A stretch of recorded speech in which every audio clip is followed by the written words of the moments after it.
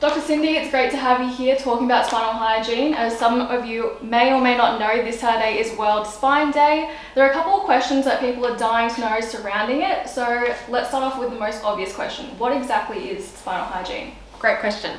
So spinal hygiene is like the chiropractic version of dental hygiene. We all know that we need to brush our teeth, morning and night every day. We need to floss. We need to regularly see our dentist to see if our teeth are in good shape, whether we need to get it cleaned or not, whether we have cavities, for example, that need to be covered. And spinal hygiene is the chiropractic version where you need to practice daily exercises and practice good lifestyle management, stress management, and regularly get checked by a chiropractor to detect whether you have subluxation or not. And so really, spinal hygiene is the integrity of your spine and its ability to function and move the way it's intended to move, the alignment it's meant to have, and where you have like the correct postural curves. And well, when you have the correct alignment and the correct curves, and then the structures the way it's designed to be, then your spine will be healthy. And when your spine's healthy, your body's ability to communicate between the brain and the body will be healthy. You'll be able to function your peak, you express your health and your life more effectively, and therefore you'll live the way you want to live. Yeah.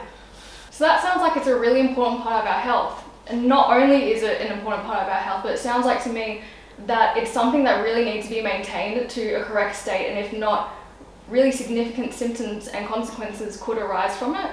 So taking a deeper dive into that, what would you consider to be a normal spinal hygiene, and what consequences could arise from it? Awesome, that's a good question. Thanks, Monique. I'm really excited to be able to share my answer to this question, and I did prepare this poster with me today to better answer your question. So x-rays is one way of looking at your spinal hygiene, but it's not the only way, but I suppose it can be a good way. And so I just want to talk a bit about what your spine should really look like. And so what I already spoke about earlier was curves. So in your neck, you want to have a curve coming in like that. We call it the arc of life. Just move this. In your low back, you also have a curve coming in as well, and we call them, both of these curves, lordosis. And in your middle upper back, we have the curve going the opposite way, and we call it a kyphosis. Now, the curve's really important because it means that the pressure and like forces can be like equally dispersed throughout the body. And when you have changes, then you can start to see that it straightens up. As for your spine from the front on, then we just want it to be just completely straight, like from top of the spine to the bottom, just looking straight down. And when you do have shifts of the curve from the front, then we call it scoliosis. So yeah, we call these changes subluxation degeneration, and it can cause a whole host of things. So for example, it can exhibit symptoms like pain. So for example, like you could have neck pain or back pain, or you could potentially have like headaches or migraines. And symptoms of degeneration can cause affect many other aspects of your life as well. But that's why chiropractors, including myself, we look at how your body is and whether there's spinal hygiene and spinal integrity is there or not. So what are the causes of neck pain, back pain, and headaches? What are the long-term effects that can arise if people don't know about spinal hygiene, and whether they do have poor spinal hygiene, it goes ignored or neglected? That's a really important question, Monique. So earlier I spoke about the curves in your spine, and when you lose the curves, the forces don't disperse equally, and it disperses unequally onto your joints and your discs. And so the first phase of spinal degeneration is where you can see the disc starts to wear out, but then and become narrow. And then in phase 2, that's when the bone spurs can develop and start to change. And you can start to get like arthritic degenerative changes, and then it can really deteriorate more rapidly after that. So the consequences of having this long term is, well, yes, in the short term you can have like pain, and you can like cover it up, or you can ignore it. You can just push through the pain. You can take stuff like anti-inflammatories, painkillers, or you can just simply learn to live with the pain. But that in itself obviously isn't health, and it's not what chiropractors recommend. So what we want you to do is like be aware of this, and we need to often look into this and get a deeper understanding But the consequences of ignoring this like potential deterioration of these symptoms is the progression, and they get worse and they deteriorate. And you know you can end up with significant and a serious degenerative condition. So first of all, yeah, knowing what's happening with your spinal health and seeing what level of spinal degeneration you're experiencing, and we want to address that.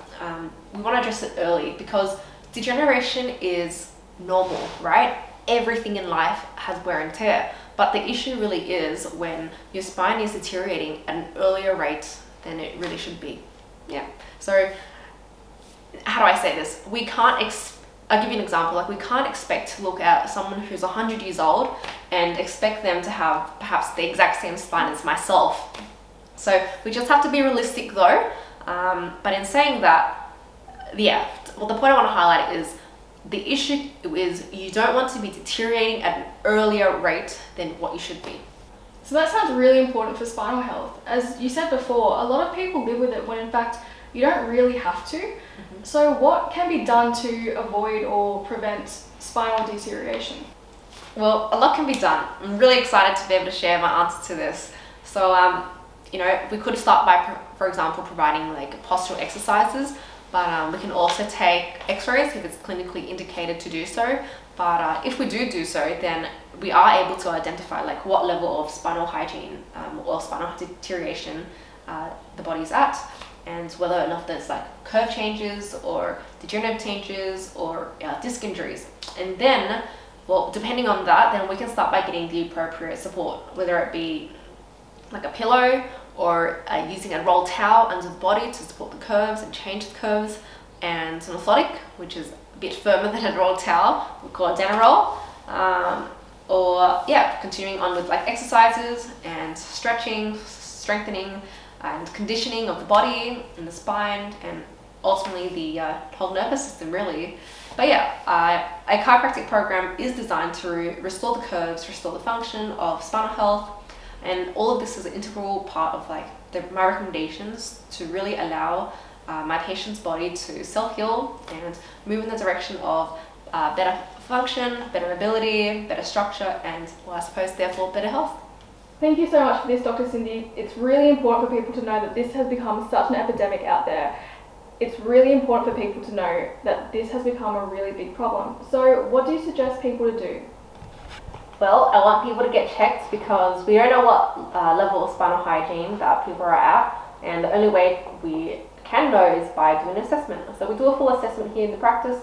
We take a clinical history, we do a full examination, we check posture, we check the nervous system, and if it is clinically indicated, then we do refer for x-rays so that we can see exactly like, you know, what's happening, why it's happening, and what exactly can we do about it. And I would encourage people to call the practice to get a spinal check, especially if you've been noticing that you've got like around the shoulders, or you're slumping a lot, or somebody's told you, hey Monique, you've got really poor posture, you've got to sit up straight.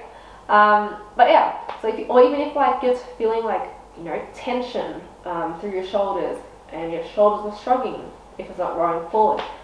But yeah, or if you've been like sitting for a really long time because we're working from home, or you're on the phone all day.